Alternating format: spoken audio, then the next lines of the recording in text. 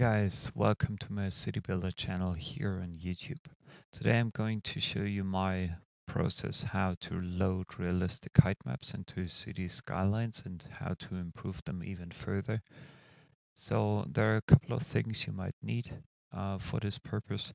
First of all, you need an image editing program. In that tutorial I'm using Adobe Photoshop, but you can use almost any other image editing program that offers the abilities to use layers. And you need a screenshot tool. I'm using Screenpresso here. And well, for that case, one other website like terrain.party, but you'll find, of course, all the links below. So first of all, we're starting by opening our favorite web browser. In my case, it's Opera.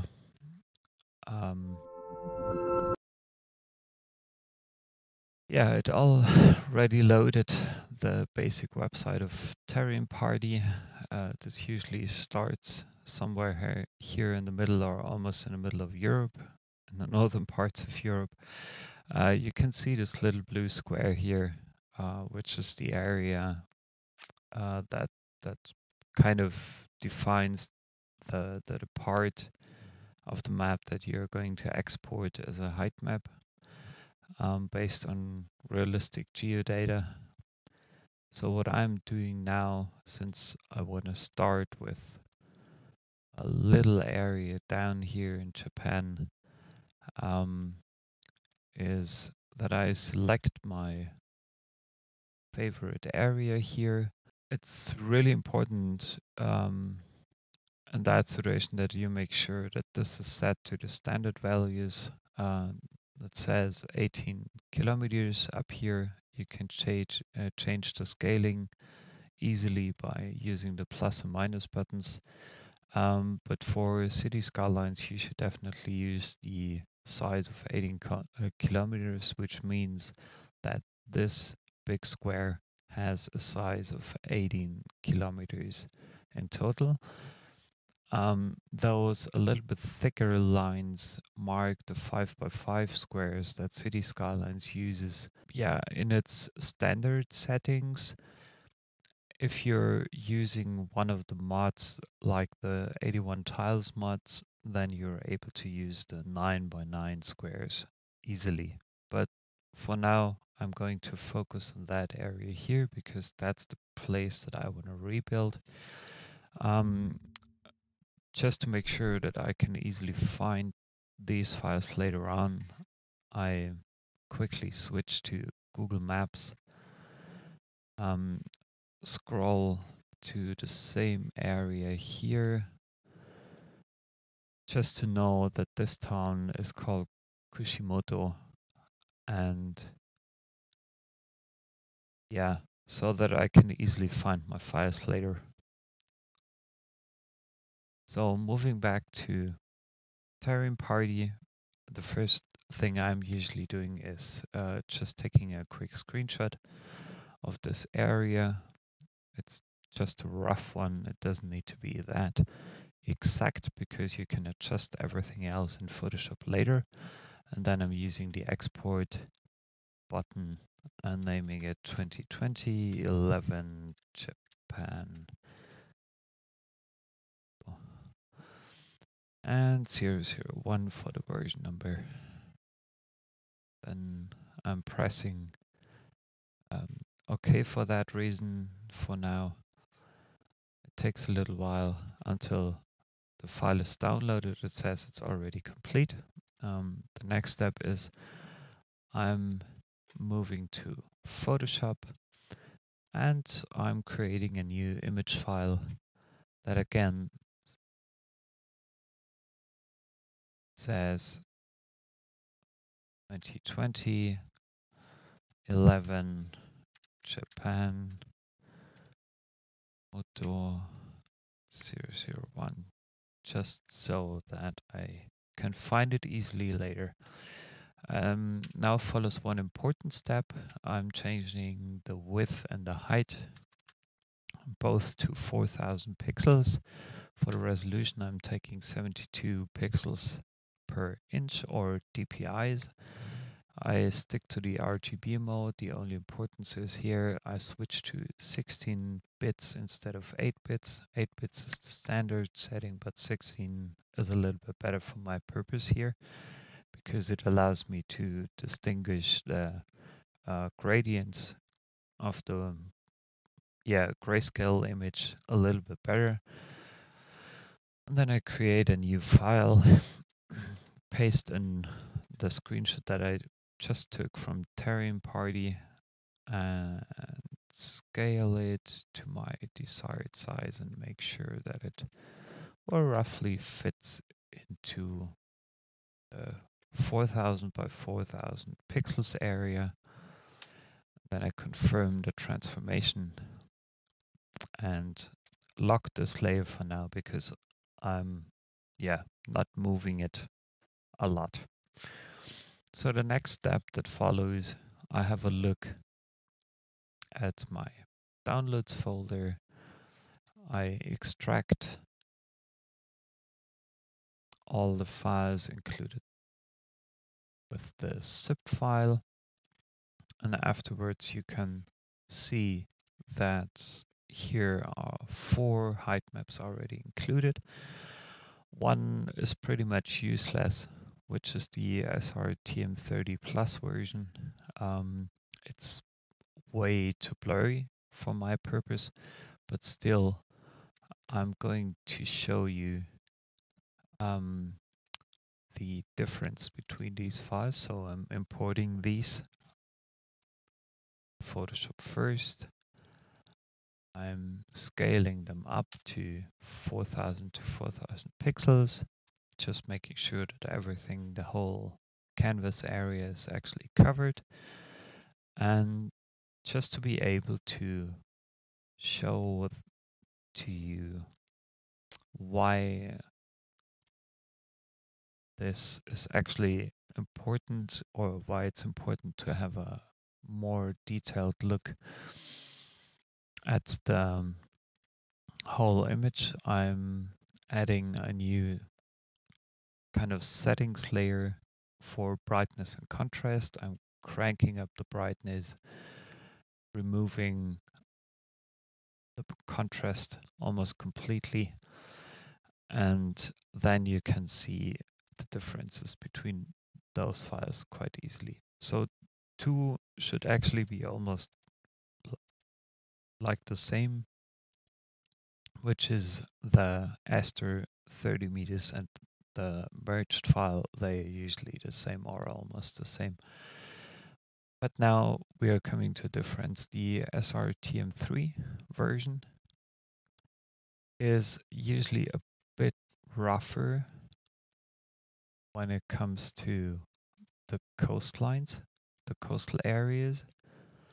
But this actually has one main difference. It shows me here the river flowing down from the mountains better than this version. And there you can see the SRTM30 Plus version is, well, at least from my purpose, from my perspective, pretty much useless because it doesn't reflect the true height map area in any way.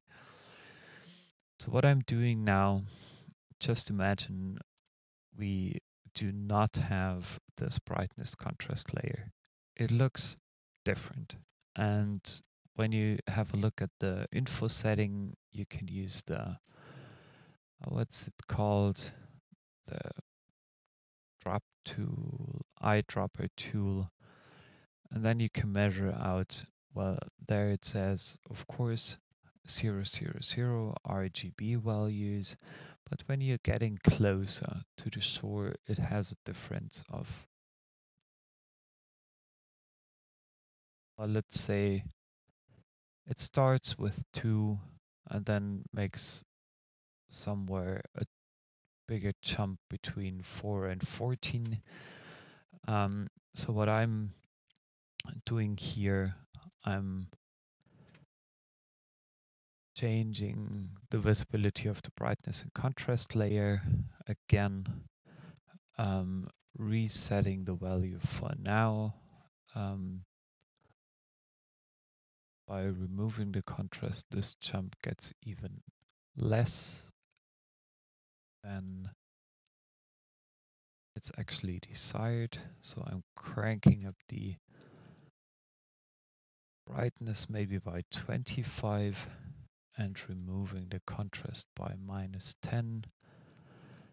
And then I would say we're almost set, because here you can see there's a land area, here's the sea, there's the sea. And I think, well, this is a pretty good result for now. I'm going to save this Photoshop file to make sure that I can keep it for later, saving it. And now I'm exporting this file as a PNG, saving it in my citybuilder folder. Let's save it just here. I click on save, and then we're basically done for now. I'm keeping this Photoshop file because I'm using it later on for a second tutorial, how you're able to use realistic street maps as well as height maps in city skylines as an overlay, and therefore we'll need that file again. So I'll keep it. So you can close down Photoshop, you can close your browser because you don't need it any longer. And then it's about time to open up City Skylines. So having opened City Skylines, the first step you need to do is editor section and start a map editor and start a new map there. I'm always thinking about which kind of theme, built-in theme would be the best for Japan. To be honest, I'm always tending to use Boreal, but this doesn't really reflect the, I think it's more temperate up there because it's below Tokyo. So I'm choosing left-hand traffic for now. I'm using the temperate theme, and I create a new map. After this one is loaded, I will quickly show you how to import the height maps in an easy way.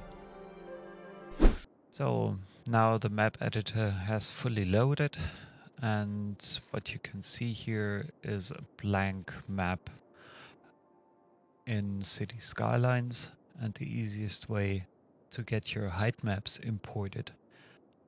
Height maps is by clicking on this little folder down here. Then it opens up one folder on your hard drive. It's usually in your users folder below app data, local, colossal aura, city skylines, add-ons, map editor, and height maps.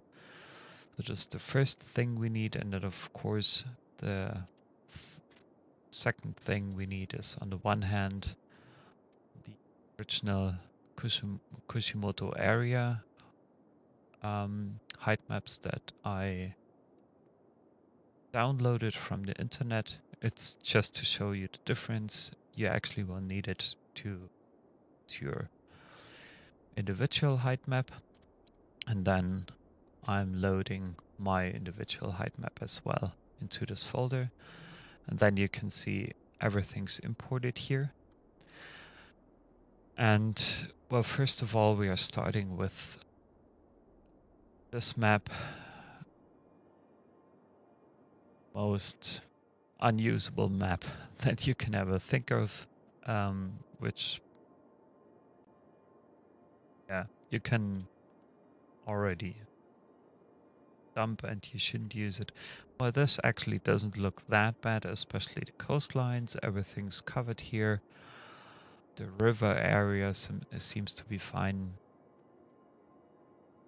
Mountains are okay, not very detailed here. Avoiding the next ones, you can see a whole lot of difference in the coastal areas here. The river is still good enough for my purpose, but the mountains are way more detailed. Should be the same, and now we are coming to the final result, which will change a couple of things, especially in the mountain area.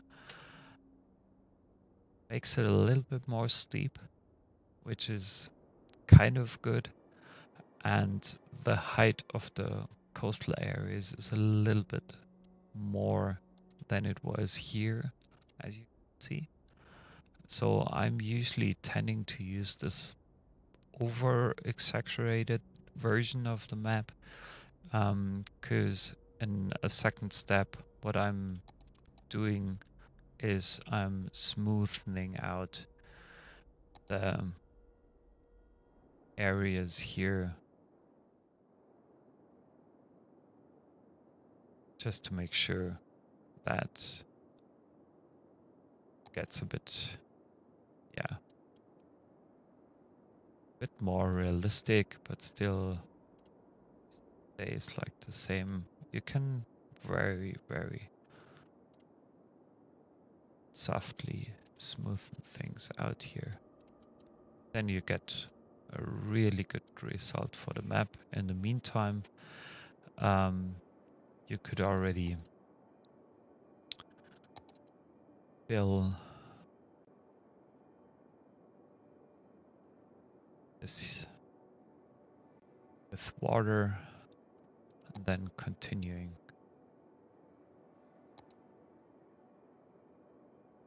process of the coastal areas here.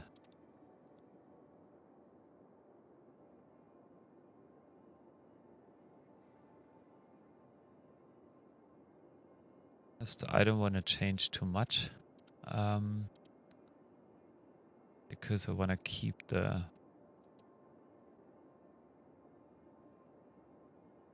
heightmap as realistic as possible. Yeah, and I think when you're done with smoothing everything, I will show you the final result later. Then you're good to go to save your map. So now here's the finished result of my map for city skylines of the Kushimoto area in Japan. Hope you like this result. In case you do have any comments, recommendations, or concerns, or whatever, just leave me a note, just leave me a message. I'm happy to answer and help whenever I can. So thanks for tuning in and hope to see you soon. Bye.